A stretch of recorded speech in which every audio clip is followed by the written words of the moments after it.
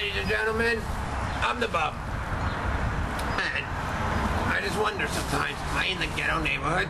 Because today, I'm going to talk about plastic bags. The problem is, the black one. I'm sorry if I'm being racist, but you know what? I don't care, I'm a Bub. Anyway, you gotta wonder if you're in the ghetto and stuff, because I would say this is a ghetto bag since it doesn't have what type of plastic. Because it could be 5 or 2, maybe even 4. Yeah, maybe even 4. But the point of the matter is, it's a plastic bag.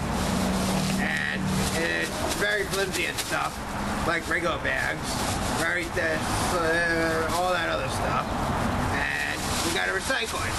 Just because corporations are spending too much money on plastic bags for no apparent reason when we just tend to throw it out, throw it in the air, and sometimes it gets caught like this, and you got a bag floating around where you should get the artistic to take a picture and critique how beautiful this crap is.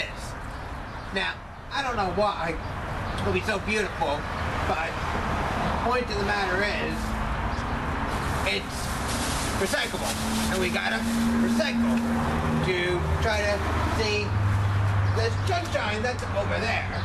So, I'm gonna go try to get binoculars and see the sun that's actually right over there, and I'll get back to you later.